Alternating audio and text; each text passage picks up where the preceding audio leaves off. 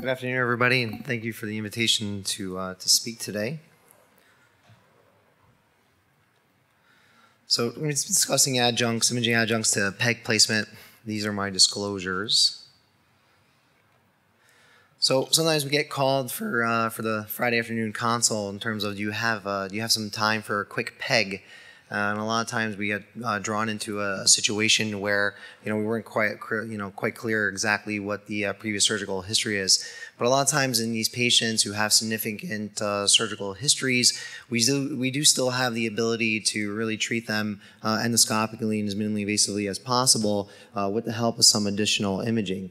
And the reason why you do obviously want to try to consider additional imaging in these situations is that, as we know, there are still complications associated with placements of a PEG, some of them being major complications, obviously ones being PEG placed through the colon and 3 to 8% of the time.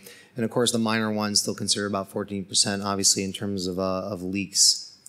But overall, the objectives of this discussion is really to look at some options that you have, such as laparoscopic assisted, CT assisted, ultrasound assisted, and then fluoroscopy or colonoscopy, which is really done concurrently. So when is adjunct imaging required?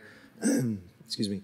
Previous gastric surgery, such as a previous sleeve gastrectomy, was performed.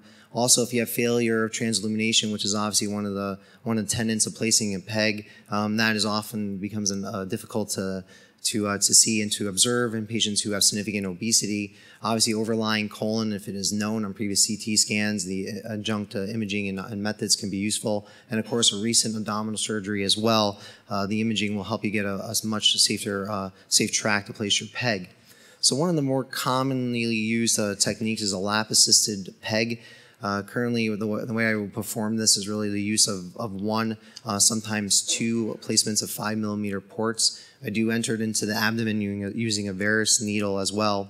And in most situations, I will use T-anchors to pexy the stomach up. One of the benefits of doing this laparoscopically in these situations and putting another 5 millimeter port is the fact that you can grab the stomach and bring it up to the anteroabdominal wall, and you can see if there's significant tension there. A lot of times, if there is significant retention or recoil of the stomach against the anteroabdominal wall, and in those cases, I may actually just place a suture pexy. And in some of those situations, you may have to upsize one of the 5 millimeter ports up to a 12 millimeter port in order to more easily pass your needle in and out of the ab wall. So this is a patient with an LVAD. At our institution, I've cornered the market on LVADs and PEGs, I'm proud to say. So you can see some of these arrows, some of these options here. You can see some of the red arrows indicating the drive line. So some situations where, in this particular case, I feel like I do have a very large window in the left upper quadrant to go ahead and just place a PEG without any other additional imaging. However, in this situation, again, this preoperative CT imaging, one tells me exactly what the drive line is, so I can actually trace it out preoperatively. And certainly this helps when you can't really palpate the drive line, but also it gives me a nice big window and I can tell where I can safely get in my Varus needle to insufflate. I will always use a scope and a lap-assisted technique in these patients. The reason why, again, is I want to make sure that stomach is pexied well to the abdominal wall. Again, if there's good recoil, if I have to really pull the stomach down below the rib line and there's recoil, I will pexy pretty significantly. If the PEG falls out or is pulled out, obviously there's going to be significant morbidity with these patients. So this is one situation where we entered in the left upper abdomen using a Varus needle. We insufflated the abdomen. There was some anterior adhesion to the anteroabdominal wall, which we easily bluntly dissected. So here you can see that I'm going to go and I grab the stomach, bring it up to the anteroabdominal wall to see if there's significant tension. There wasn't. And obviously you can also desufflate well below 15 millimeters of mercury in order to go ahead and place your PEG. And then at this point, once I have direct visualization and I'm happy that I can use T-anchors for further pexy, it's really just go ahead and place a straightforward PEG. The way I will pass my PEG tube down first, and then what I do is I just push the bumper in a little bit more into the intraluminal area, and then you can see on the right side it's just kind of just basic T-anchors are being utilized to further complete and to pexy my stomach to the anteroabdominal wall. And then on the left side, you can also see at this point we've placed multiple T-anchors, and then we really just pull that straight up to the abdominal wall. And again, these patients with other previous significant history, such as LVAD, you really don't want to have any if this peg gets pulled out in the middle of the night, you want to know that you're fairly certain that you can either go down and do, just redo another peg, or, call your IR friends if they want to just go ahead and put a wire and a new peg tube in. The stomach is well adhered to the anterior abdominal wall. So the next modality is a CT-assisted PEG. This is commonly known as more percutaneous radiologic gastrostomy. It's not as commonly done, but again, you can use it for if you have an inability to transilluminate endoscopically. More commonly, probably more often used for obstructing head or neck lesions or cancers. And again, obesity and hostile abdomen can certainly be used as well. Pretty simple, straightforward technique. It utilizes CT scans done by radiology primarily. Most of the time, they will place an NG tube down into the lumen of the stomach. They'll insufflate it up. They'll go ahead and pass a needle through the anterior-abdominal wall into the stomach, and then they'll go ahead and just perform. They'll dilate the tract, do push maneuver, and they'll place the PEG utilizing this manner. But also, you can also perform a combination of the procedure. You can have two teams available, one being your endoscopic or surgical team, and then second, you can also have your radiology team as well. You have a few options in this situation. You get the patient on the CT scan, you perform a CT scan, you can even place your gastroscope down to the stomach, and you can perform your usual maneuvers in terms of insufflating the stomach, see if you could transilluminate. You can take your imaging at this point, and if you have a clear track, you go ahead and just complete the PEG in standard fashion. The other option that you can have as well is you can really perform a rendezvous technique where the radiologist will place a needle and a wire under direct visualization into the stomach. You simply grasp the wire, pull it up, and then you can also at this point go ahead and just perform a standard PEG. Probably the biggest drawback of this technique is the fact that you do have to have two teams available at the same time.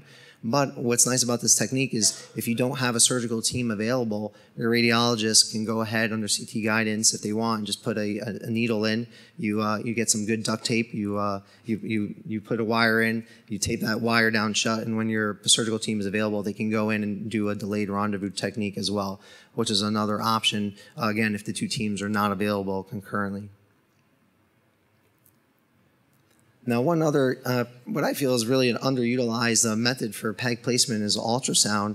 And again, same issues. You fail to transilluminate, can't get a safe tract, but you can utilize transcutaneous ultrasound to really avoid any significant abdominal visceral injury, such as to the colon. Shulman published his small series, and we looked at 15 patients. Now, these patients, the 15 that he evaluated for placement utilizing ultrasound, had already failed endoscopic management. He took him back to the OR and he attempted with a ultrasound guidance, and he was successfully placed 14 out of 15 of the PEGs utilizing ultrasound. Now, this is pretty significant because considering the other option would be either some type of modality or even surgical placement, 93% of these patients did not have to go for any other significant procedure. They did, again, utilizing the ultrasound. And this situation is another one published by Meraki as well. And he looked at 22 patients who, again, had failed previous standard PEG placement. And you can see pretty nicely the organs. If you look at the left side, the sagittal picture, the arrowhead itself on the left, on A, demonstrates the colon. And you can see on the actual arrows, you can see the stomach. Letter B. You can see on the axial view, you can see the stomach pretty clearly there. You can see the colon on the left side with the arrowheads as well. And you have a straight shot. And at this point, you can really just go in, put a needle, put a wire. You can already have an endoscope down as well, where you can grab the wire and just go ahead and perform a standard PEG. So pretty nice anatomy. And again, I do think it's probably something that we can really evaluate further and see if we can kind of increase the use of ultrasound, if it can limit some of our injuries. Now, also another option you have is colon-assisted PEG, and this is kind of done concurrently with fluoroscopy as well, usually done in the operating room. Colon injury is obviously one of the more common injuries, and we say common, but again, if you look at the incidence of it, it's pretty significantly low, which is good. But again, they do come with significant morbidity, so obviously if we can eliminate them even further, that would obviously be ideal. And in this situation, you're really going to utilize two scopes, one from above, one from below.